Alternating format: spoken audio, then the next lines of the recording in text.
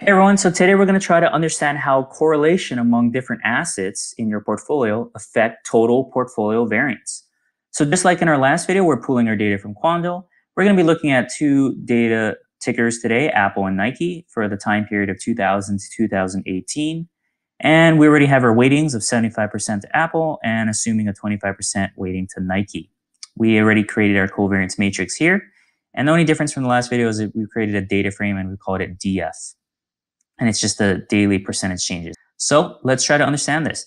So portfolio variance. First, I want to simplify this function. If you remember in our last video, we have two of the same terms here, weight 1 times weight 2 times the covariance between two asset returns, and also weight 2 times weight 1 times the 2 times the covariance between the asset returns. And we can actually simplify that just by multiplying by 2. We can also simplify this weight 1 times weight 1 and squaring that to find weight 1 squared, and same with weight 2 times weight 2 and squaring that. We also have this covariance variable here where we can simplify that to just correlation. And remember in our last videos, we learned about correlation is just equal to the covariance between two asset returns divided by the product of their standard deviations. And we can solve for covariance and find that covariance is just equal to the correlation to asset returns multiplied by the product of their standard deviations. So we can plug that in here like so, and we'll have a new portfolio variance function that looks like this with correlation as an input. And this just makes it a little more intuitive to understand how correlation amongst the assets affect the total portfolio variance, and we can manipulate the correlation. So we're going to do that. So now what we need to do is we need to calculate standard deviation, and we're going to just take our DF, or data frame, and we're just going to apply the standard deviation function like so. Now we have our standard deviations. Now we need to calculate the correlation, and to do that, all we can do is just take the correlation of Apple between, and like so, using the .core function between the correlation with Nike. I'll run that. And there we go. We have about a 0.25 correlation. Now we can actually apply this in our function. So to do that, we're going to call this pvar, and that's just going to be equal to our weighting. And we can just take our weight of Apple. And remember, our weight of Apple is 75%. So we're just going to take AAPL, and we can just square that. And there we go. And now we can multiply that by the standard deviation, or the variance of Apple. And remember, to find the variance of Apple, we can just take our standard deviation of Apple and we can square that as well. So now we have the first term here in our function. Now we're going to do the second term. So our second term is just take the weighting of Nike, and we'll square that. Nike, and we'll square that. And we'll multiply that by the variance of Nike. We'll take our standard deviation again. Squaring standard deviation is the variance. We finally have our second term, and finally we'll just do our last term here, and it's just this 2 times the weight of Apple times the weight of Nike. Finally, we'll just multiply it by our correlation. I'm just going to throw it in here, 0.25. We'll change this later. We will change this later. And finally, multiply it by the standard deviation of Apple multiplied by the standard deviation of Nike. So we'll run that. Hopefully that works.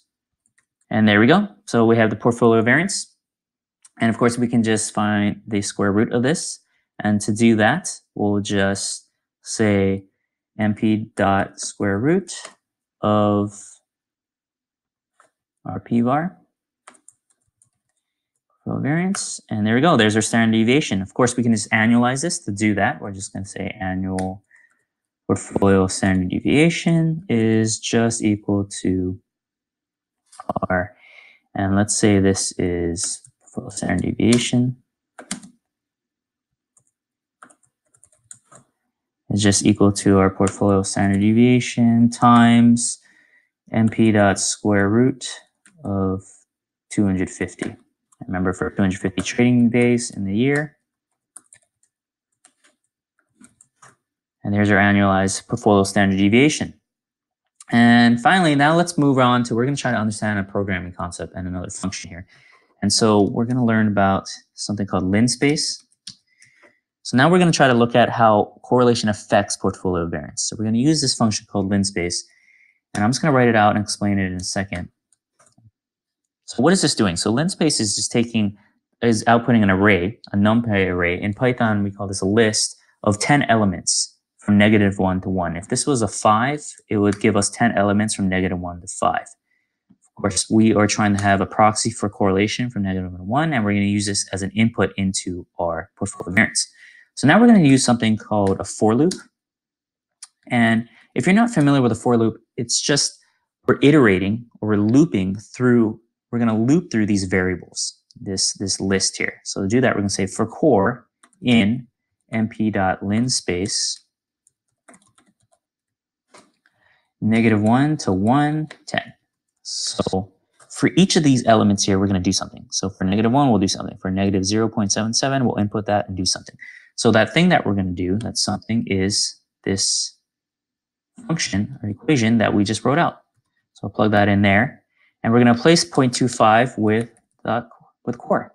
Now, for each correlation, -1, we'll plug it into this equation. For -0.77, we'll plug it in this equation, and so on and so forth. So we'll output that, and this is going to be portfolio var. But remember, we want to annualize this, and we want to get the standard deviation of this and annualize it. So we're going to say mp.square root of p-var to get the variant, to get the standard deviation, and then we're just going to multiply it by mp.square root 250 trading days in the year, and we're going to call this portfolio standard deviation. And this just to come up with the same convention, we'll say annual portfolio standard deviation is equal to that. And if you ran this, nothing's going to happen. What we would like to do is we want to append this to an empty list, and we're going to call this empty list p-vol for just portfolio volatility. And what we're going to do is for each of these values, we're going to append it to this list, p-vol list. So I'm going to append this annual portfolio standard deviation into there, and we'll output this like so. Hopefully this works. And there we go. So what is this doing, and how can we interpret this? So you notice when we plug in -1 into our equation, we get a much lower portfolio variance versus when we have a strong linear positive relationship between Apple and Nike, and we assume that, we get a much higher portfolio variance. So that's portfolio variance and how correlation amongst assets affect it in a nutshell. If you like this video, please subscribe. In our next videos, we're going to build out an efficient frontier and finally figure out what an optimal portfolio for someone is. So till next time, thank you.